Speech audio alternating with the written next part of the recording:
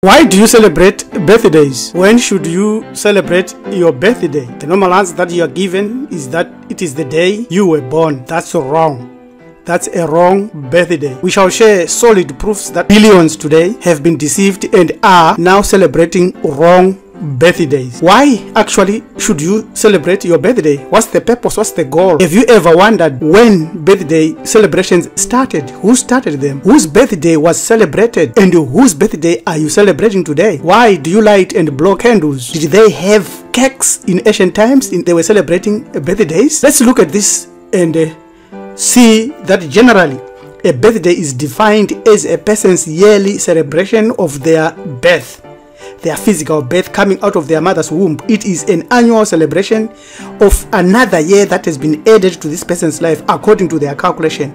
But whose year and which year? Let's be very clear that the years that are used to calculate birthdays today are the Gregorian Roman calendar, and they are based on 12 months, whether solar or lunar. In 1582, Pope Gregory XIII ordered a new calendar, the Gregorian calendar, to replace the Julian calendar. This moved the New Year's Day from April 1 to January the 1st. So you see, Fool's Day, Pope Gregory was the head of the Catholic Church and the ruler of the Papal States, and he ruled, and his ruling and his calculations are still the same systems that are being used today, because the Gregorian calendar has been adopted in all the world, no matter where you are. Some might have a little bit of their own here, like in China and so forth, but in China they adopted it in 1912, in Russia 1918, in America 1752, in Canada 1752, in Australia same year. So it is very clear that this is what is ruling this world, this calendar, the Gregorian calendar, with small adjustments. If you celebrate your birthday in any of the dates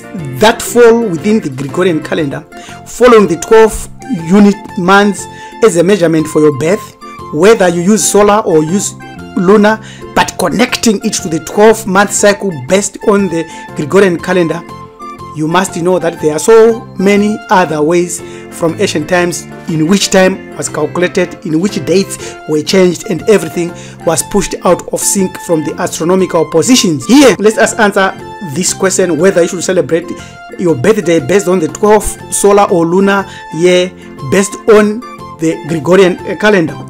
What you must understand and what you must accept and what you must research on is that anything that is imposed on you by the government is going to do disservice to you. The 12th solar or lunar based year, month based year, is not naturally connected to you. It is an imposition by your government, by authorities, by schools and universities and scholars, and by the priests of the reptilians that rule behind the scenes. And it is an autocratic and acceptable legal system that is pushing this under the Roman Dutch law. Therefore, because of that, celebrating your birthday is accepting that your birth certificate is the real record of the date of your birth. It is a sure sign of your ignorance, mental slavery, and if you analyze facts and clearly know these facts and you still kowtow to the pressure and celebrate birthdays as per the Roman Dutch hegemony, you have sold out your soul, or you are naturally weak, or you want and embrace the enslaver and colonizer disguised under the maritime admiralty law. And mental slavery is the worst form of slavery. It gives you the illusion of freedom, makes you trust, love, and defend your oppressor. Therefore, you defend this birthday calculation that you are adopting, that you have adopted, that you have found in this world, while you accuse those that want to free you as the enemies. So here's the question. Let's go back. When should you celebrate your birthday? On your natural day of birth. Which one? Where do we go? And how do we calculate? And how do we find it? Consider the fact that you spent a certain number of moons or months in your mother's womb. Generally 9, sometimes 7, sometimes 8, sometimes 5, then you come out. But rarely 12 as a factor. This is the factor pointing out how you would easily celebrate a wrong birthday, because you cannot use the same month that are not synchronous to the period that you spend in your mother's womb alone, and then adopt it outside of everything else, disconnecting yourself from your mother, from the umbilical cord, and from the period that you survived in your mother's womb being manufactured. Therefore, something is out of sync there. The number of your moons, in other words, the period that you spent in your mother's womb, is the factor or natural mathematical unit you should use to calculate your birth cycle. Hence, your real true birthday is based on that number. Whether you spent 9 months, whether you spent 2 months, whether you spent 5 months, the moment you came out of your mother's womb, your mother's universe to this world, that's your unity.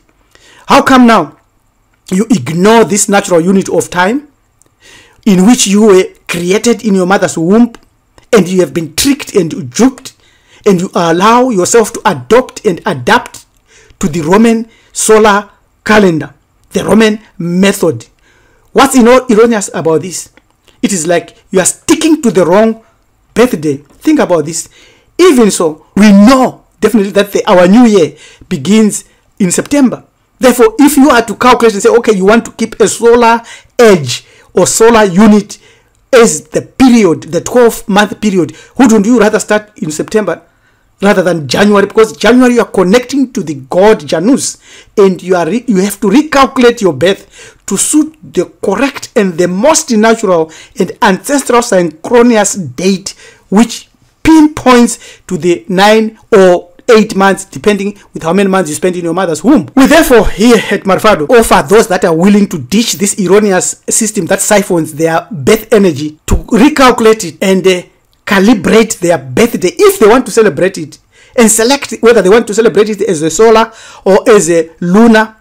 Then we can share our opinion and our calculations. You can send your question and your desire to join at marufado.com. Actually, we must celebrate the true birthdays because of major reasons. 3 major reasons. 1, the lunar birthday endows you with character traits and a set of abilities, cosmic opportunities, predetermining your mental health and luck. That's why if you are crazy, they call you lunatic, because you are out of sync with your lunar energy and you have been connected to another form of energy.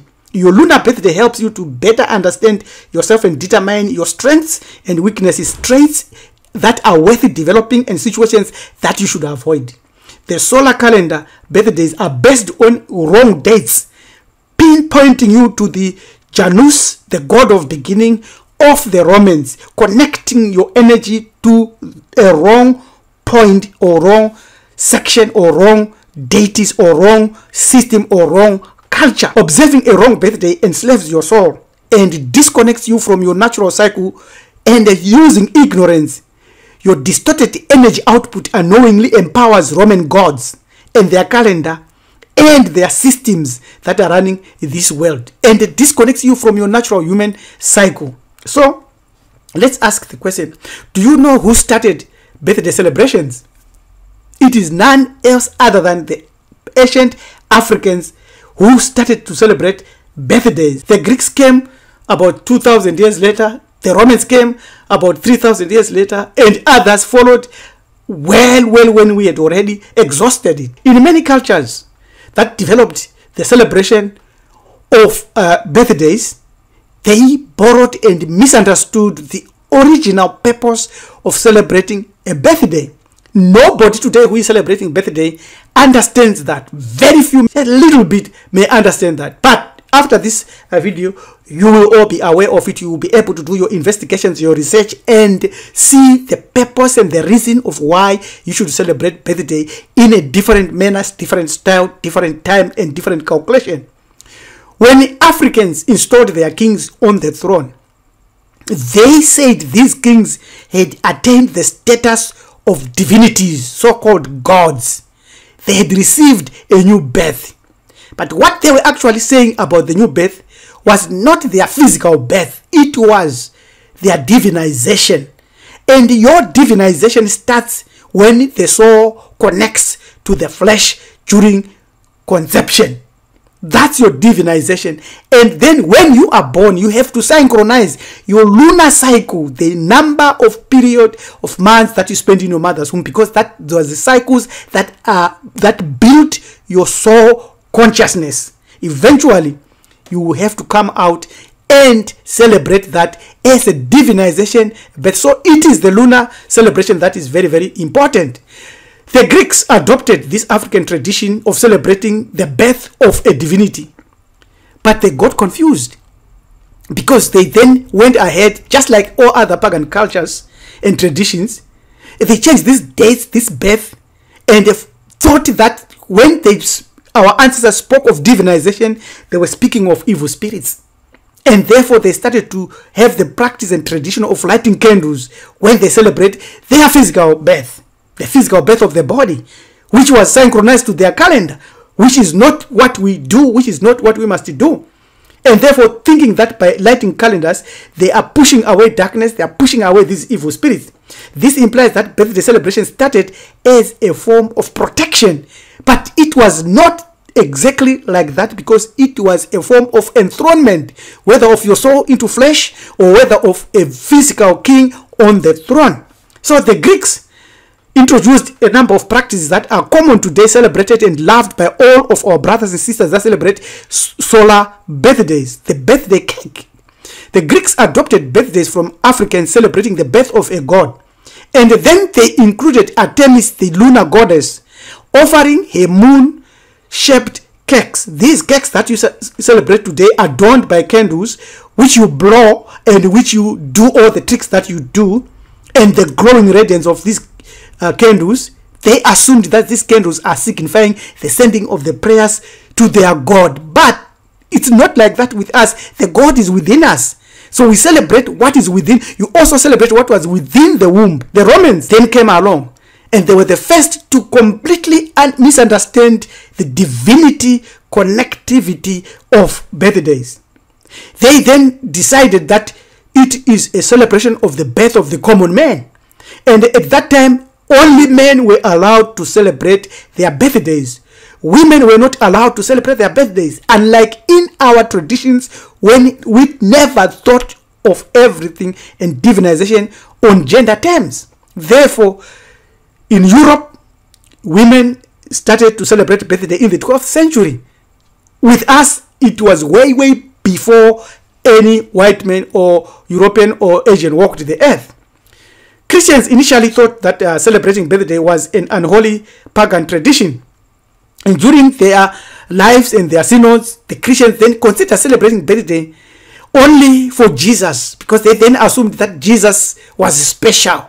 And therefore, the church started to become more and more supportive of our birthdays. And today, they are the only ones that are running around crazy about birthdays, in celebration of birthdays. But the question is, are birthday celebrations Christians? No, they are Roman. So these are Romanized birthdays that they are celebrating. Most Jewish people celebrate birthdays. Some pious Jews and Hebrew Israelites refrain from celebrating birthday because of their misunderstanding of the biblical issue of the Pharaoh who celebrated birthday in their Torah. That's their story. If you really need to celebrate your birthday, wouldn't you avoid doing it wrongly? Avoid these errors. You have to calculate the correct date using your lunar unit. You have to be divinized. You have to understand what is meant by being divinized, so that you can celebrate birthday as a divinity. You have to do it correctly, but the choice is yours. Your actions will tell us whether you support Rome or Greece or your ancestors and divinities. Today, we have shared with you the correct way to celebrate birthdays. If you are interested, get in touch and send us an email on join@marifado.com. Thank you for watching Kamiti Hebrew Ethics YouTube. Subscribe, share, and like this video, and celebrate your true birthday. Yohana Jatopi, Priest Rabbi Elem Dumizuru, saying, yes, be divinized and celebrate your correct lunar-based birthday. Amen.